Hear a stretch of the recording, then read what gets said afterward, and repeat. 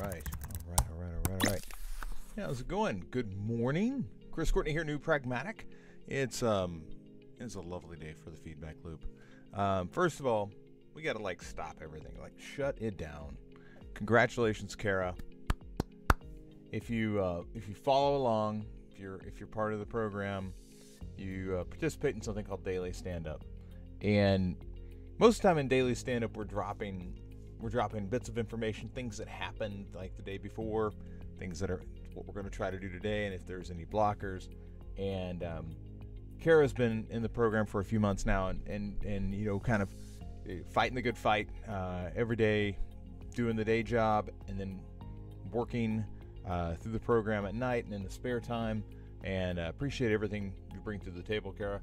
And then she drops this little nugget in. Let's see here if I can get to it. It says, I can finally share with the world that I'm pregnant. That's the type of Monday morning daily stand. That's the type of thing you drop in on a Monday morning and just everything just blows up. So congratulations, Kara. I really think it's important. And I tweeted this out a little while ago. I said, you got to celebrate the happiness that's going on around you. I think that's exactly the type of thing that you need to stop and celebrate, regardless of who's having it, who's having the happiness. If you take part in celebrating, you get a little bit of restorative value out of that. So we're super happy for Kara. It's an otherwise light morning for the feedback loop because I got to be honest with you, we head into the holidays and people start locking down. So this morning we've only got Eve's submission. Now Luigi submitted some things over the weekend. To be completely fair, Luigi did submit some work over the weekend, and we'll take a spin through that as well. But we're gonna stay with Eve initially because she submitted her work over in the overnight. So I'm going to go ahead and switch my screen over, and let's take a peek at what Eve has for us. So, she's in the middle of wireframing, and I think it's very important to take account in wireframing that there are multiple items that need to be addressed when wireframing. One, are you staying relatively straightforward on the conversion from sketch to wireframe? We don't want to spend a lot of time reinventing the wheel when you get in the wireframe. That's why you did the sketches. The sketches are really there to keep you accountable, and I really believe this is valuable. That accountability is valuable to you. Because if you don't, it's way too easy to simply slide off the track and put more and more time into things that you don't really have time to deal with. So rather than going from these sketches over here to your wireframe and kind of reinventing things, I think it's best to say, hey, you know what? I put my effort into the sketches. I've kind of organized my thoughts. Let's translate those into the wireframes, and then let's get those into the hands of people, of users, by connecting or making our prototype so that we can actually get some feedback on it before we begin reinventing it. So with that said, there are a couple things that I would say that we should do. I do try to get in the general realm of size when it comes to my wireframes, because a lot of times I'm gonna come right back in and immediately drop information right into the background of these photos and typography, and as I begin to elevate the fidelity, because I've got this in Figma, I'm going to begin adjusting right here. And I got to be honest, I don't think that Eve, I don't think that you'll actually have 144 point, logo. I bet this will be like 80, something along those lines. And then, when you do that and you bring this down and in, I know it feels light, but you're probably going to have like an icon with it or some other information. And I think that also feels a lot closer to this. I'm going to undo it because I want to make sure that you're behind the wheel on that. So adjust that as needed. But I would just adjust that down. That's a very minor thing though. That is not something that's going to keep this from getting out to users. As we go through this, you've got your how it works section on the menu. Here are your plans. This is something where, there's a little bit of interaction here. And this is literally the area where I really believe that you need a second version of this wireframe that shows us what happens when you toggle. Because in the prototype, I'm going to potentially toggle between the two of these. And I need to see that switch. And the only way to really see that switch is to literally make a copy of this so that second version of it exists. The question really comes back to, are you going to be testing for that? Because if you said, hey, can you find a plan for a meal that serves 4? If you were going to test for that, you would want to have a version of this wireframe available that could toggle. If you're not testing for that, then you don't actually have to have it. It'd be a really nice thing to have, but it's not a necessity. So what I'm going to do is I'm going to come over here and I'm going to look at your story map.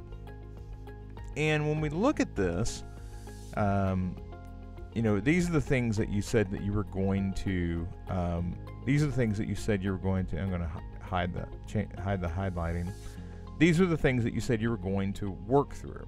And you said, okay, so wave 1, I'm going to learn about meal subscription plans. And I'm going to make it available for users to see the options, the delivery pricing and fees, and I'm going to include an FAQ.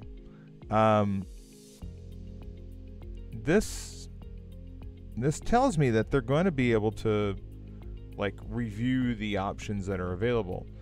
That applies to this section. It also applies over here on your plans page. So in both of these sections, I really believe that you're going to have a regular version and a large version. And all that really means is that you're going to come over here and you're going to move this over and you're going to copy this over. And you'll have a toggle, and that toggle you'll flip this around to where instead of regular being highlighted, large will be highlighted. That's a very minor thing, but you can't do the toggle without, because at some point if I go into prototype mode and I look at how this is constructed, you're probably right now I believe you've got a box here, but you don't have a box there. So you'll probably want to do something similar where you move that over. And if I click on the large, it will move me over to this page, and this page will have the other meal options. It's not just that you will have the ability to click one or the other. It is that this page will have different options on it. So it's not just the movement of the toggle itself. It's also the fact that you'll have other items listed. So I'm going to undo all of that so you can come back to it. But that's something that you have to do when you have the ability to toggle. I'm looking through here again. Here are meals, subs, salads. This tells me that I will likely have 3. So I'll have a meals page, I'll have a subs page, I'll have a salads page, so that the user could toggle through. But again, only if I am allowing that to happen. So this is setting up a meal subscription. This is purchasing. So I see selected meals. I see switch to another meal plan. I see select meals wanted. So you're definitely doing the toggle between the size of the meals. I see menu category. So this is browse menu. So again, with browse menu, that tells me that I want to have the ability to toggle between these. But otherwise, this doesn't need to change. This information would likely change, because you're going to say, hey, can you find a sub sandwich and carry that forward? So I feel like you've got a version AB here, a version AB here, a version ABC here, and everything that I'm talking about is related to the prototype. We're forward projecting to the prototype. I'm not necessarily seeing anything that's missing from the wireframe itself, based on the information that we said we were going to include in this version. So obviously we've talked a lot about meal subscription plans. We're looking at the so we haven't talked about sign up or cart yet. So let's go ahead and look at that. And if you're following along, know that if you're watching this, you're like, where the hell is all this information coming from? Eve's gone through about 20 chapters of material, researching her users and talking with stakeholders and doing competitive analysis, and that is what has arrived. That's how she arrived at this particular list of user stories that she's broken down and kind of broken into discrete tasks.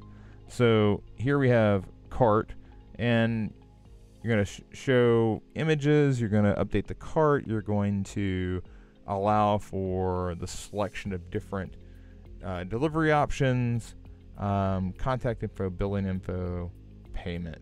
So here, when we look at, so the cart, I do like the fact that you have changed the nav here to reflect that you're not in the state of, I'm no longer just viewing the menu or signing up. I'm in a totally different state. So that has changed.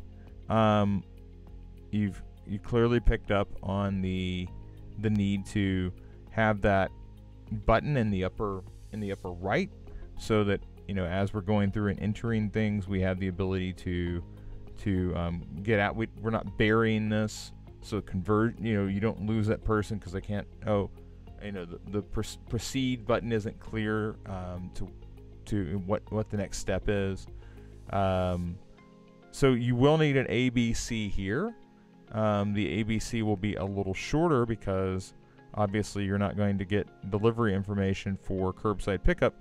But if I clicked curbside pickup, what would I see? It would probably be a little different. It would probably be like a selection of which store do I want to, or where do I want to pick it up at. Carryout would likely be very similar, except they're not bringing it out to you. Curbside pickup, you're basically saying, I'm bringing this out to you. So there would be an ABC there. And here with payment information, this is where language becomes more of an issue than anything. So you have review plan and delivery. Every time you're gonna have delivery details that would not be present if I was doing curbside pickup or carryout.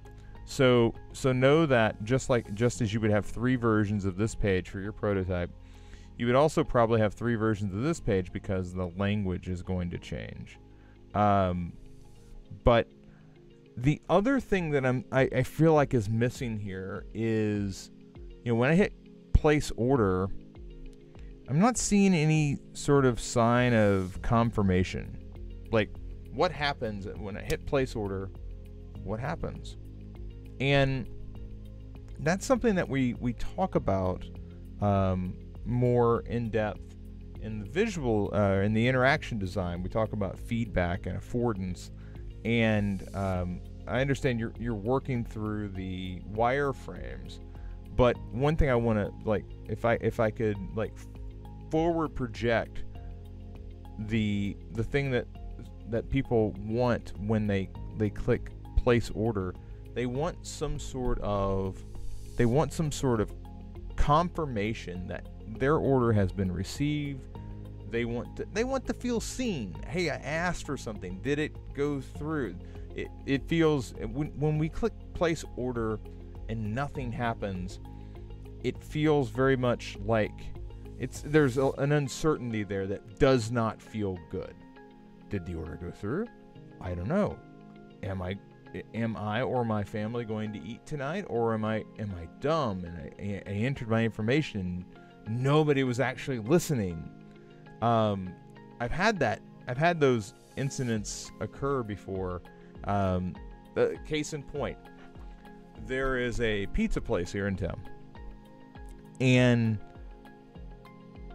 little did I know that there was a difference in their confirmation page. I have received messages that look like a confirmation, but in the fine print, if you read it, it says, it will say something like, we are processing your order. And other times it will say, we have processed your order.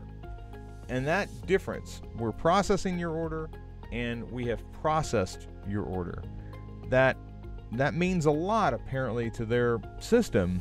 So you could ostensibly show up to the restaurant with the confirmation, and they'll say to you, oh, that never went through. It says it's processing.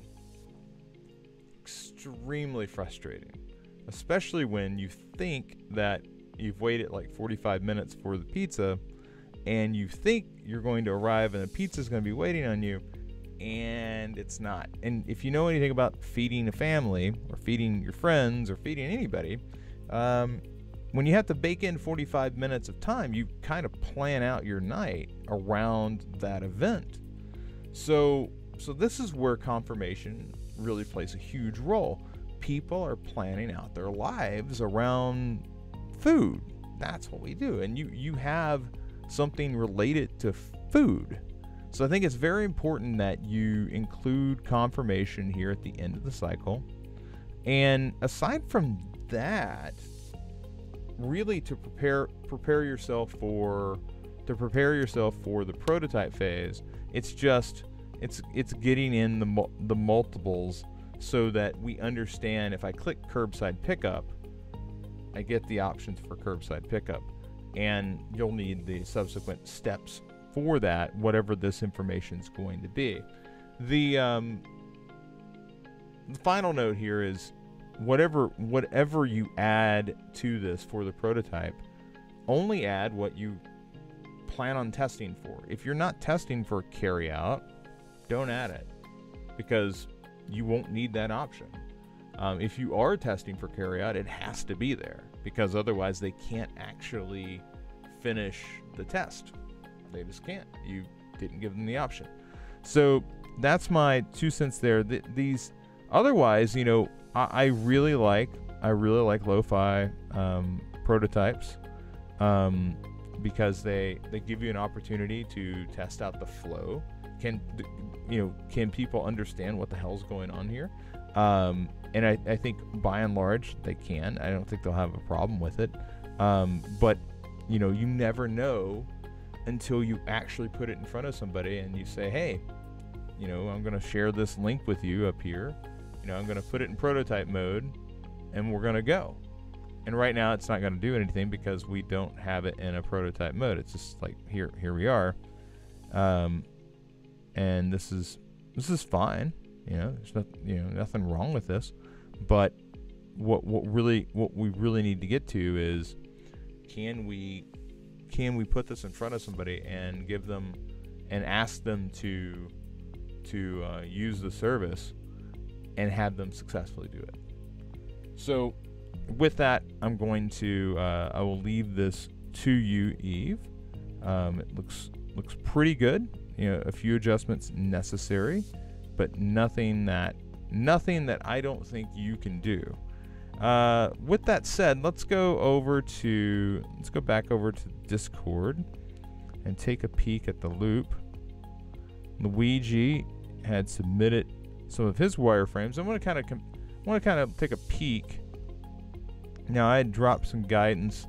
In on Luigi's wireframes directly into Figma. One of the things I like about Figma is that you can leave commentary within Figma, and unlike Eve's, Luigi had a different dilemma popping up, and it really came back to language.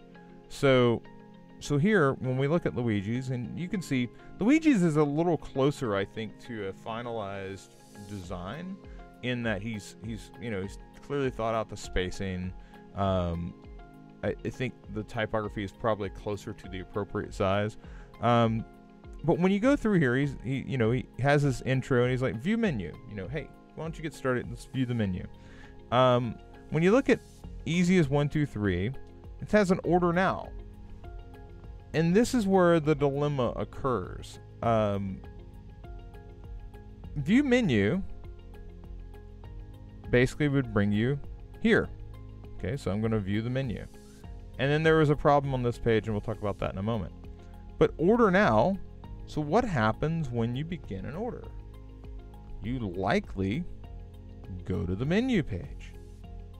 And that's a problem, because we're basically pushing the same hook to the user, rather than taking this opportunity to tell them how the service works. So this was an issue that I brought up.